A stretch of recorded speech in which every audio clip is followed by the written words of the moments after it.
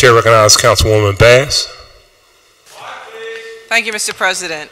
I just wanted to mention two things. The first is that after council session, there will be for members a presentation by Preferred Meals, who is a school district provider of lunches for our young people. So we hope that council members can come over and see the food, the nutritional quality of food that is presented to our students on a regular basis. And we certainly hope that all of our members will come over, even if just for a moment, in the caucus room. Yes, correct.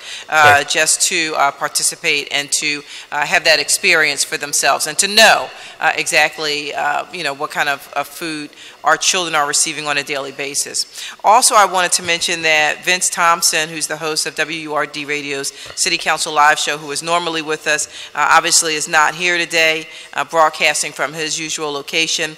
He and his family are laying to rest their grandmother, Anna Trusty-McCann, the matriarch of their family. She passed earlier this month, or in January, at the age of 89, and Miss Ann, as she was known to everybody, lived a wonderful life. She was the mother of 3 kids, grandmother to 7, and great-grandmother of 12. And she and her husband, William McCann, who passed in 2003, were longtime residents of the 8th Council District, raised a family in the district, and were friends to former City Councilwoman Donna Reed Miller. And so on behalf of City Council, I wanted to express our deepest condolences to the family. Thank you. Thank you, Councilwoman. Our prayers are there, surely there.